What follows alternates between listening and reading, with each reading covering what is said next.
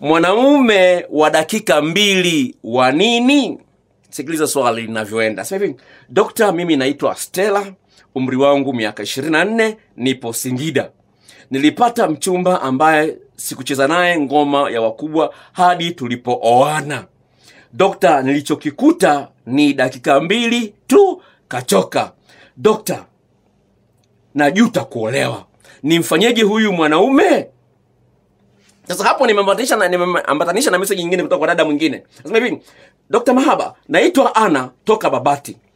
Ndoa ina miaka 13, lakini mume wangu nashindwa kumuolewa. Yeye akiwa na haja na mimi namtimizia, ila mimi nikihitaji tucheze ngoma ya wakubwa, jibu lake natumia damu sio mafuta. Nikimuuliza kwa nini unajibu hivyo, anakaa kimya.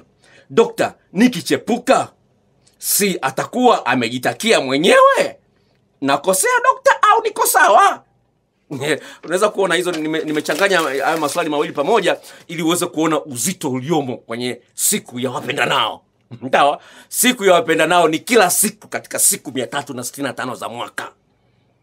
Kwa ni jambo la msingi ufahamu kwamba lazima ujibidishe, utafute kila mbinu uhakikishe mkeo anafurahia tendo la ndoa na mumeo anafurahia tendo la ndoa.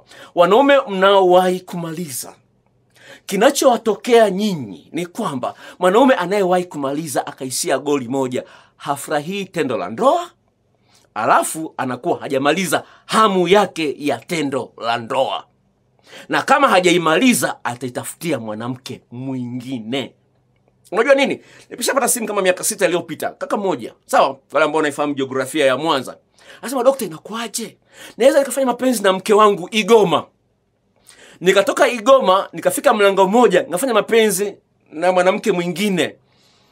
Naloishia ni goli hilo moja. Kwa mke wangu nimeishia goli moja, nimefika mlango mmoja, nimeishia goli moja. Nitafika tena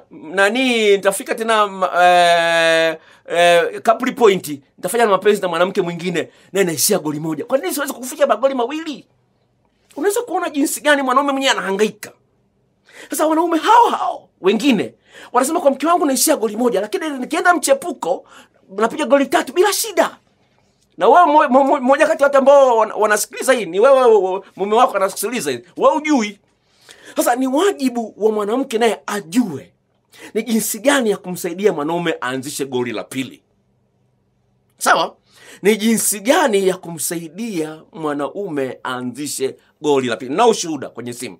Lakini muda wangu umeenda. Dada mmoja ambaye ndoa yake ilikuwa mahali mabaya, baada ya kupata video clips na majarida ambayo nimemtumia, ndani ya wiki 2 mume wake amebadilika.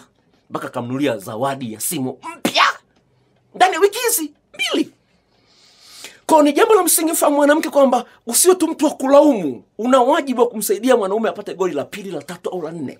Uwezekano huo upo. Mwanaume alivyoumbwa, baada ya kumaliza goli la kwanza lazima uume wake upumzike. Maana yake uume unapokuwa umesimama ni damu imekuja imejaza uume ukavimba. Sasa unasema umesimama, sawa? Sasa ile damu imefanya kazi tayari. Inapaswa itoke ije damu nyingine yenye hewa safi na virutubisho vipya kwa ajili ya afya ya uume. Sawa? Sasa hiyo inaitwa refractory period. Kwa wale ambao wanafahamu Kiingereza, ingia kwenye Google, tafuta kitu kinaitwa refractory period. Utaona ni kipindi ambacho kinaeleweka katika biolojia ya mwili wa mwanaume kwamba lazima uume wake upumzike baada ya kufanya mapenzi kwa raundi anapokuwa amemaliza, anapofika kileleni mara ya kwanza. Sasa kipindi kile cha mapumziko ni jinsi gani mwanamke na mwanaume watashirikiana kutengeneza hisia ili uume tena ujae damu tena afanye mara ya pili. Inawezekana kabisa. Shida wanawake wengi wanapoona mwanaume ameishiwa nguvu, wanaona si kazi yake, mwachie. Imemshinda. Unaona, si kazi yake imemshinda, mwachie. Utapata mchepuko. Na mchepuko iko mingi. Kwa hiyo nimerudisha mpira kwa wanawake, sawa, kwa sehemu kubwa. Lazima wanawake mjue jinsi ya kumletea msisimko mpya mwanaume.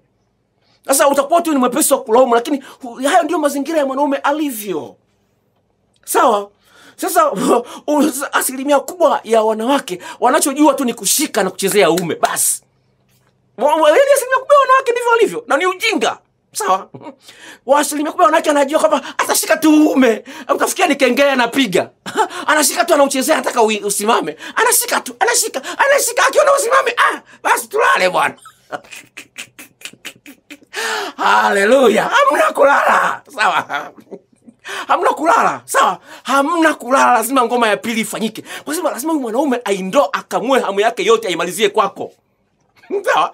Msaidie mwanaume akamue hamu yote ya tendo la ndoa aimalizie kwako. Sio kama tulale. Hamna. Kuna wimbo mmoja nilikuwa na uimba jana nimeusahau. Ule wimbo unasema kwamba unasema kwamba hatulali, tunakesha kama popo. Wanaume hatulali, tunakesha kama popo. Umeshasikia wimbo? Hakuna kulala, hakuna kulala. Lazima ngoma ifanyike, goli 3 zipatikane. Hilo jambo la msingi. Sawa? Wanaume hatulali, tunakesha kama popo. Hivyo ndivyo inapaswa iwe. Cheza ngoma mpaka mwanamke anatoka cheche. Hiyo ndio inapaswa iwe. Sasa wewe unalala katika kazi hujamaliza. Hauna zege wa halali. Sawa? Kwa hiyo lazima pande zote mbili muhangaike. Sasa wanawake wengi wamekalia tu wachezee uume usipolala basi. Sio hivyo. Kuna maeneo mengine chezea chuchu zake. Umeshachezea kwapa la mumeo. Sehemu kati ya korodani za mwanaume na sehemu ile tundu la haja kubwa. Kuna sehemu ya uume iko pale ndani. Unafahamu jinsi ya kuichezea hiyo eneo? Inaitwa perineum. Unafahamu? Kwa lazima ufahamu mambo mbalimbali ili usiwe mpenzi unayeboa. Wewe utaendelea kuwa mpenzi unaoboa na mume wako utampa sababu kubwa ya kuchapuka. Haipendezi.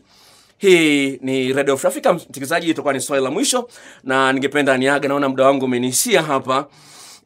Asante sana kwa kusikiza Radio Free Africa, na napenda nitoe namba zangu za simu kwa wale ambao wamefungulia radio hivi karibuni. Kipindi hiki kinarushwa siku ya Jumatatu na marudio yake yanakuwa siku ya Jumatano saa 5 za usiku, Jumatatu na Jumatano. Namba zangu za simu zisave kama Dr. Mahaba. Sawa, namba ni hii ifuatayo: 0754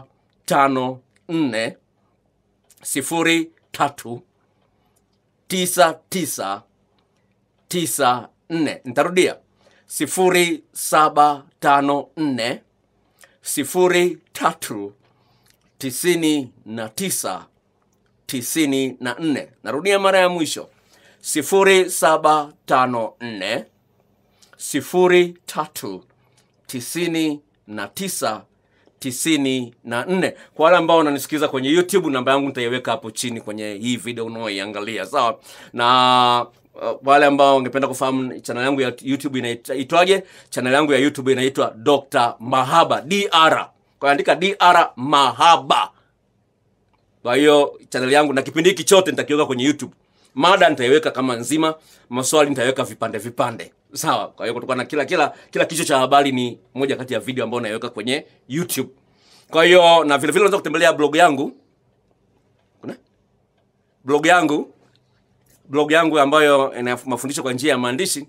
Blog hiyo inaitwa mfalmewamapenzi.blogspot.com. www.mfalmewamapenzi.blogspot.com. www.mfalmewamapenzi.blogspot.com.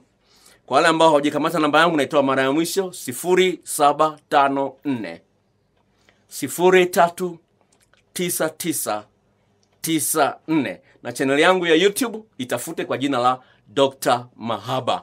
Hii ni Radio Free Africa. Nashukuru msikilizaji kwa kusikiliza radio hii. Naendelea kusikiliza radio hii na nikutakie usiku mwema.